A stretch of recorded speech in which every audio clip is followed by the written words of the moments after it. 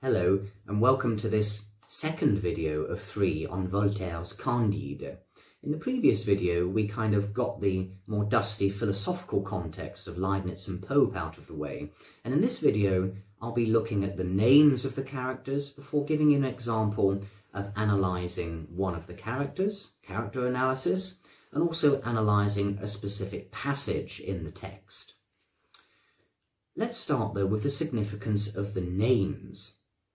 I'm thinking here of a Latin term for a pre-modern concept really, nomen et omen. The idea that a person's name either predicts or actually influences their character and what happens to them. Our story begins in the beautiful country of Westphalia, in the baronetcy of the Baron Tondertontronck. It is a thoroughly German-sounding name and incorporates the English word thunder. It also has lots of quite harsh T's in it, Tondertontronck, alluding therefore to the tempestuous atmosphere of war and pillaging that soon engulfs the castle. Candide, in contrast, is a much softer sounding name and distinctly French. Candide is exactly that. He is candid, he is innocent. The word Candide itself means unsophisticated, credulous, naive, trusting. And in Voltaire's day it also had that negative connotation of gullibility. And in the first chapter our narrator even goes into how Candide got his name, because we read in that opening chapter that sa physionomie annonçait déjà son âme. Il avait le jugement assez droit, avec l'esprit le plus simple. C'est, je crois, pour cette raison qu'on le nommait Candide. So this is a man who starts by believing, gullibly, in the optimistic philosophy of the best of all possible worlds. And if you don't know what that means, it means you skipped video 1 and need to start there. But he's also Candide, he's also a lump of clay, ready to be moulded into shape by experience, by lived experience. The Latin candidus, after all, means white, pure, sincere. And so we might also consider Candide to be a kind of blank canvas who observes the world erode his confidence in the notion of a best of all possible worlds. That undifferentiated totality of good drummed into him by his tutor, Pangloss. Pangloss himself. That comes from the Greek pan, all, and glossa, tongue. Now that doesn't mean that he's a polyglot, so a speaker of several foreign languages. Rather it means that Pangloss is all talk. He's a boring old man, obsessed with grammar and useless knowledge, and his role is to show the stupidity of the optimist view, because no matter what happens to him and to Candide during the text, he will always continue to be loyal to Leibnizian notions of deistic determinism. That was a lot of big words. The idea that God has set everything in advance for us and we can't stop him. And so that again shows just how tunnel-visioned he actually is.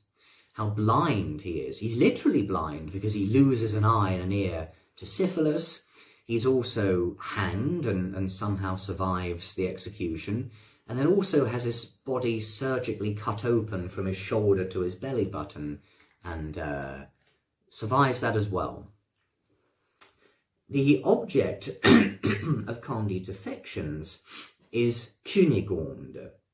In Cunégonde, or perhaps in an English accent, Cunégonde, we see the Latin cunus for vagina and the French suffix grande, which I won't expand on further. Despite being a beautiful noble girl at the beginning of the tale, Cunégonde is slept with, prostituted and raped from pillar to post over the course of the tale. She is, in other words, very much characterised by her sexuality and by her physical features. But it would be wrong to see her only in this light, because in truth she is also a ruthless survivor, as indeed is the old woman, la vieille. Cunégonde's function in the text is to be a plot driver. to drive Candide's ambition to return to her.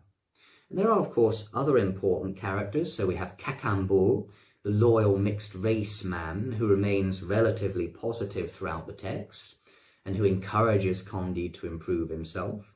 So Cacambo is often seen as a mouthpiece for Voltaire, the writer. We have La Vieille, who has very much formed her views based on a wealth of really quite negative life experiences, and so on it goes. So let's look at some examples now of what it might mean to analyse a character. And for that, I'd like to skip, if I may, to the end of this text and look at Candide. By the end of the tale, when Candide is deciding what to do with the young baron, Cunégonde's brother, whose last name then must also be Tonderre-Tonquenque, we see that Candide consulta Pangloss, Martin et le fidèle Cacambo, rather in a way that a king might consult his royal advisors. My question then is this: why is Candide the man in charge at the end of the text? Because he certainly isn't the most learned, educated, or the eldest, or the most noble, or the most practically useful person in the merry crew, or not so merry crew as it turns out at the end of the tale. And Candide, as far as I can see, has 3 trump cards over the other characters by the time they make it to the Constantinople smallholding, the farm. Firstly, he has wealth.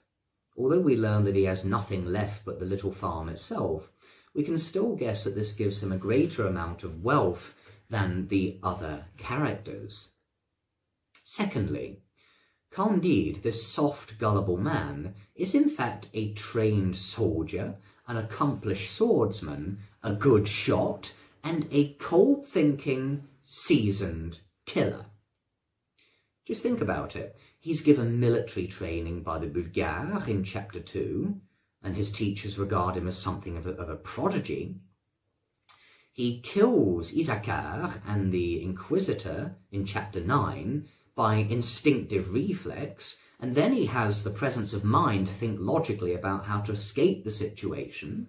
So, you know, if this were, you do a modern telling of Candide, Candide would be one of those killers who would think to wipe away all the forensic evidence at the end.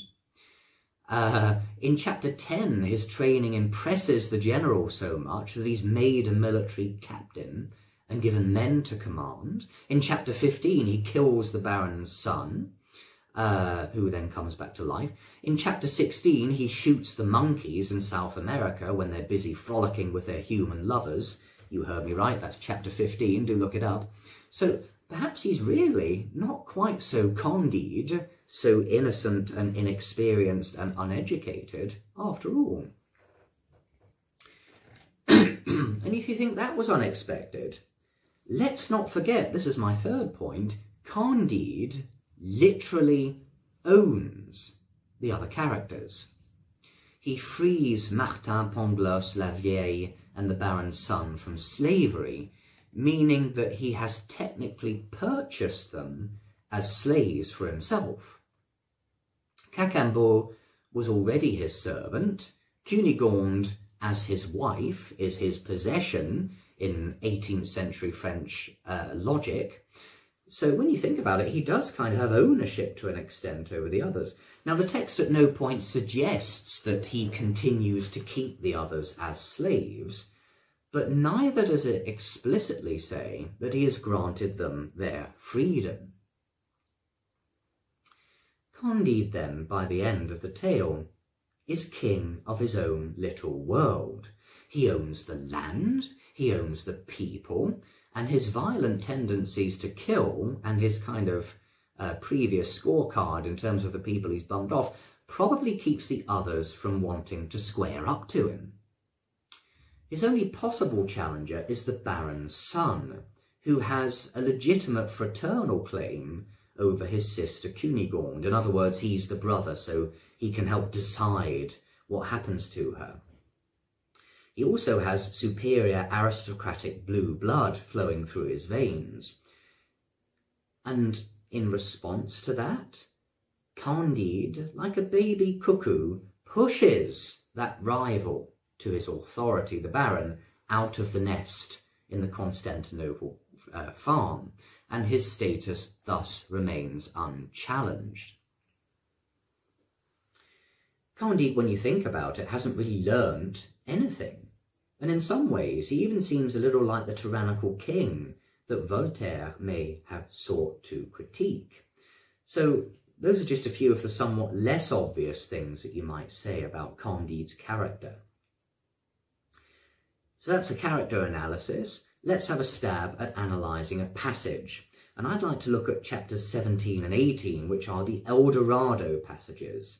They're at a midpoint in the text, both physically, because they're chapters 17 and 18 out of 30, and also thematically, because you can really divide this text, it's quite good that this edition is in green, into 3 different garden spaces. The idyllic kind of Garden of Eden that is Westphalia's Tondertontronk, then El Dorado, and then the garden at Constantinople. El Dorado, then, is this mythical land bursting with gold and jewels. And it seems that Voltaire was influenced in part by the early British colony, this time in North America rather than South, of modern-day Pennsylvania. Candide and Cacambo learn that engineers who are kind of employed to build a flying machine for them, they're paid pas plus de 20 millions de livres sterling, monnaie du pays. Now, why on earth is El Dorado using the pound sterling? Well, we know that at the time Voltaire was working on a book about world history, and a chapter of this dealt with Pennsylvania, and Voltaire was really quite impressed with Pennsylvania because he says that it had an atmosphere of freedom and enlightenment. And so, in the English translation of Voltaire's Essai sur les mœurs here, he says there are no other dogmas in Pennsylvania except what was uttered by Penn, so the founder of Pennsylvania, so that almost everything came down to loving God and human beings. No baptism, no priests, no judges, no doctors. And when we compare this to El Dorado's lack of prisons, lack of judges, lack of priests, and the fact that for some reason they've got pound notes in their pockets, it seems to me that Voltaire was inspired by this real-life location.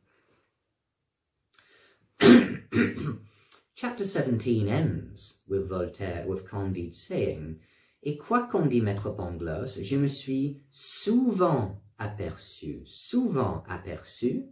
que tout allait assez mal en Westphalie. And so here Candide not only challenges his tutor's view, Pangloss's, but also claims to have an alternative world view. And also the fact that Candide, by saying souvent, is there perhaps here a line of an admission of complacency? In other words, Candide admitting that he always knew that his teacher Pangloss was talking a load of nonsense, and that he just basically went along with it to be polite. In chapter 18, notice how Voltaire uses the language of simplicity in an ironic way, because in El Dorado, the streets are paved with gold and jewels. Ils entrèrent, that's the past historic, dans une maison fort simple, car la porte n'était que d'argent, et les lambris des appartements n'étaient que d'or. L'antichambre n'était à la vérité incrustée que de rubis et d'émeraudes, etc. Note that ironic extreme simplicité. So it serves to demonstrate here that in the minds of El Doradans, those precious stones, the fact that in the Western world we're obsessed with money, it actually means nothing in an ideal society. I say that, but actually El Dorado offers idealised concepts beyond the material. So we have a king who likes his visitors to kiss him rather than to fall at his feet and worship him. A palais des sciences, so valuing education. And so all might seem quite rosy in the El Doradan garden. But is that really the case? Well, let's pay attention to language and to subtle little things that we might otherwise miss. Because we learn early in chapter 18 that El Dorado has inhabitants, it's an ancient city of the Incas, qui en sortirent très impudemment pour aller subjuguer une partie du monde et qui furent enfin détruits par les Espagnols. And this is followed by a remark that's easy to gloss over, which is actually quite important. Les princes de leur famille qui restèrent dans leur pays natal furent plus sages. Ils ordonnèrent, du consentement de la nation, qu'aucun habitant ne sortirait jamais de notre petit royaume. Et c'est ce qui nous a conservé notre innocence et notre félicité. These lucky people of the supposed ideal space of El Dorado aren't allowed to leave. True, this was originally voted on in the days of the Incas, but we can assume that several centuries has passed by since they took that vote. Now that really was a once-in-a-lifetime referendum. El Dorado has shut itself away, not for political or economic reasons, but for notre innocence et félicité. Now, at best, that seems to be a strong condemnation of multiculturalism. They're keeping themselves pure from outsiders. This, from a country that we infer, is meant to be a tolerant one. When he's asked about monks, the old man responds, "Nous sommes tous du même avis," a statement which seems to exclude not only any form of democracy, but also any arena for spiritual or intellectual debate. All of a sudden, El Dorado starts to seem less of an Enlightenment society and more of a totalitarian one. We might even detect a menacing tone in this following remark. Je n'ai pas assurément le droit de retenir des étrangers, c'est une tyrannie, n'est ni dans nos mœurs, ni dans nos lois. Tous les hommes sont libres, partez quand vous voudrez. Personne ne pourra vous accompagner, car mes sujets ont fait vœu de ne jamais sortir de leur enceinte, et ils sont trop sages pour rompre leurs vœux. So here the king is saying that El Dorado's subjects are either too docile to even think about escaping El Dorado, or they're so fearful of the king that no one dares to disobey. So certain readers across history, of course, would have felt more strongly about this negative reading than others. So a Cold War reading of this part of Candide will very much relate to belonging to a highly monitored state, where citizens of the Soviet Union had limitations on what we would now call freedom of movement, as of course perhaps would readers in North Korea today. Considering the way in which El Dorado's economy is regulated, the notion of civic duty and the relationship between citizen and state, we could also do quite a good communist or Marxist reading of El Dorado. And so clearly El Dorado is not a perfect world. It's a land not of this world, because it has loads of rubies and emeralds everywhere. It has fast-running blue sheep. It has men who are 172 years old. And so, rather than being a practical blueprint for a real-life society, I'd say that shrouded in a kind of semi-utopian haze, it is perhaps the spirit of El Dorado, its freedoms, its hospitality, its deism, that Voltaire intended to impress upon us with this mystical city. But for now, such wisdom is beyond our heroes, because Candide still wants his girl, and both of them realise that the small amount of wealth that they've been given in El Dorado, on the backs of those cute little fast-running blue sheep, who sadly get killed later on, hashtag spoilers, that wealth is enough to make them filthy rich back in Europe. So remember what I said about character analysis. You know, Candide hasn't learned that material wealth isn't what we should pursue in life. By the time he gets out of El Dorado, he's all about the money still. The day when they learn how to be content with their lot and to do the best to improve themselves in their present situation is still several chapters away. And it's on the subject of those concerns and wider themes spanning across the whole book to which we shall turn in our final video. I hope you'll join me for that. I'll see you then.